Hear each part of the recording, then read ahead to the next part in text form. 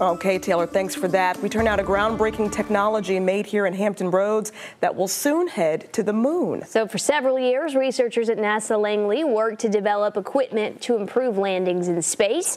Casey Baylor has shown us how it all works.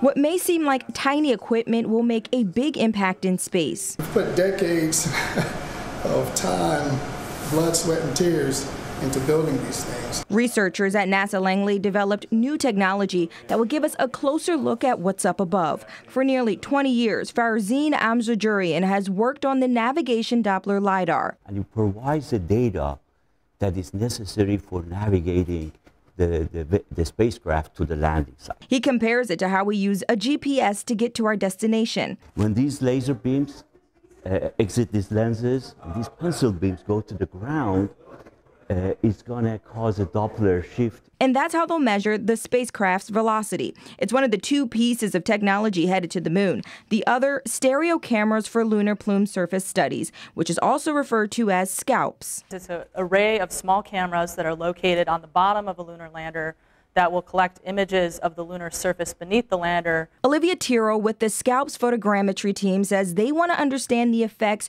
rocket plumes have on the moon or on other planets like Mars. And be able to model them accurately so that we can predict the effects of these landings, particularly for our larger Artemis scale landers. Researchers say this equipment will help make human landings safer, ultimately helping them to unlock the mysteries of the universe. In Hampton, I'm Casey Baylor for 13 News Now.